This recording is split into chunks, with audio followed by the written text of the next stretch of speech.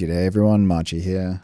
Just knocking up a quick and simple New Year's Eve countdown logic system in Notch.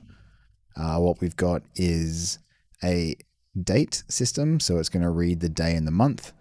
And when that detects it's going to be the 1st of January, it'll trigger off this select child node, and it will move away from this countdown system we have, which is on screen at the moment, into our after New Year's null here using that select child node.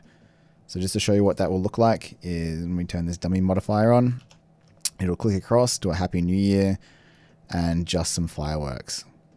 So the logic behind this is we have a New Year's countdown.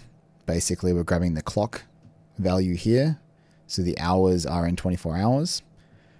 We've set this to subtract, so it's going to count down backwards, and we're adding in 23 here.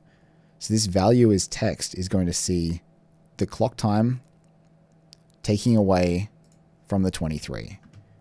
So if we bring it back into here, it's currently 1:13 a.m. in the morning. So we have that lining up.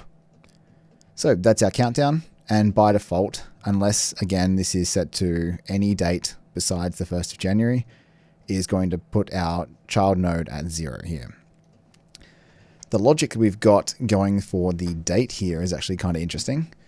So we're taking the day and we're taking that as a value. So the way it's organized, I've actually made it so it looks, when you use get value, it only grabs the first value here. So at the moment it's day, month, year. And the one down here for month, we've got month, year. So it doesn't matter about the other ones, it just grabs the first value. So here, again, we're going for the 31. And I've got a condition modifier here. It's looking for 1. As long as that's constant and equal to threshold, whenever this turns to 1, so when this becomes the 1st of the month, that value will be 1. This condition modifier will turn to true. And because it's set to multiply, it'll then multiply whatever this is in the envelope here by 1. Currently, it's multiplying by 0. So with this logic in the bottom one as well, if either one of the day or the month are not set to 1, there'll be a 0 in one of these values, and this child node here will always be 0. So 0 times anything 0, happy maths. So that was a really nice, easy way of getting the 1st of January to work. So again, you can disregard these little debug nodes here. Basically set it so at the moment it's the 30th, so 31st, take away 1. Any other date range will only work when it's the 1. So when using these, just disable these 2 parts here, or even feel free to delete those 2 sections completely. This is all commented up. It's pretty basic, so feel free just to rip it apart and put whatever you want in. The text here is just the Open Sans font, so feel free to throw anything fancier in there, add some animations.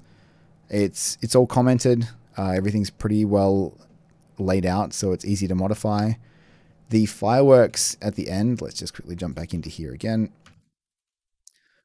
Just on a staggered pattern, so there's a continuous modifier running through an envelope modifier that just modulo loop at 4. So at the moment it's basically just going to loop through. I've got a quantize on there that quantizes steps every 25 or every quarter of a second. And then because that does in steps, I'm again using a condition modifier, and it's looking for when it's only at 0.5, and that will then fire that particular emitter for a quarter of a second. And this one again at 1, 1.5, and 2 seconds. So it's just a staggered flash of fireworks for those 2 seconds there. Alrighty. Everyone, I hope you have a fantastic new year and a great start to 2021. Look forward to seeing what everyone's putting up on the Notch socials, and hopefully I'll get to see some of your shows in the coming months or years. Again, Merry Christmas, Happy New Year, best of luck in 2021. Cheers.